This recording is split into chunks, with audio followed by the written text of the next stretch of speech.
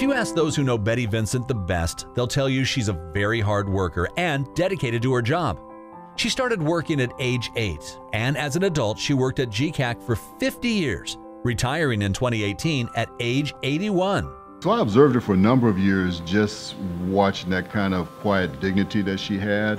She was committed to making it to that milestone of having, if I'm not mistaken, Betty had 50 years in here, all right? That's a heck of a milestone to go for. When she retired, or was about to retire, with the JCAC dinner, and they presented a video, and we were in tears. It was wonderful because she did so much for JCAC and the community. So it was very emotional.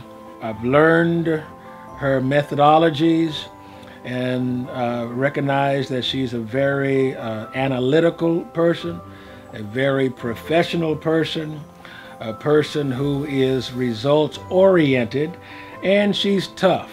But she also took care of business. She was, again, no nonsensical. She often tells a story about how she had one of her sons working here at the agency and he wasn't doing his job, so she fired him.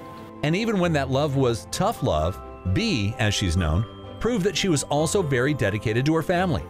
She's the mother of 5 children, 2 stepchildren, and now a great-grandmother to 17 great-grandchildren. Well, I think being a parent is a career.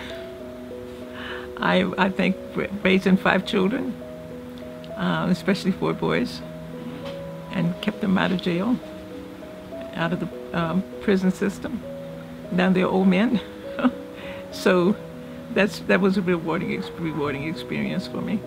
I think probably some of my best memories were when we used to go on vacations. She used to get all the kids piled up in the vehicle and take us to Cedar Point. Yeah, really fun. And then she would drive us all the way back late at night and get up early in the morning and go to work. Bee's work reaches into the Erie community, serving with dozens of nonprofit and volunteer organizations throughout her life, including Human Resource Management of Northwestern Pennsylvania, the NAACP, and the United Way. I just do what I can do. I share what knowledge I have. I help wherever I can. You know, I help anybody that I can, whenever I can. And that's me. That was the way I was raised. Touching the lives of Erie's youth has also led Bee to become what some call the community's grandmother. She also seemed to be one of those neighborhood grandmothers that everybody in the neighborhood liked. She had the sons and daughters around that.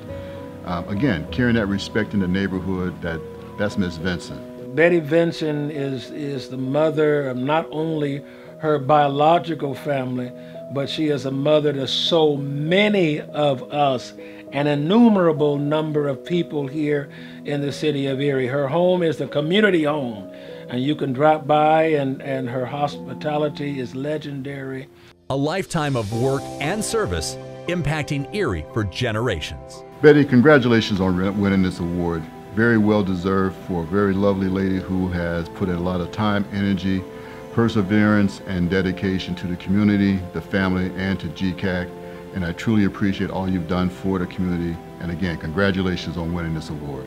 Betty, I want to thank you for your demonstration of love, your demonstration of compassion, for you mentoring me, teaching me, training me, correcting me when I was wrong, but hanging in there with me across these years. You are one of the people that God used to develop me and to make me into the leader that I am today. And I humbly thank you for that. Love you very much, and we'll see you soon. Probably that my mom is my greatest hero. I am so proud of all of her accomplishments.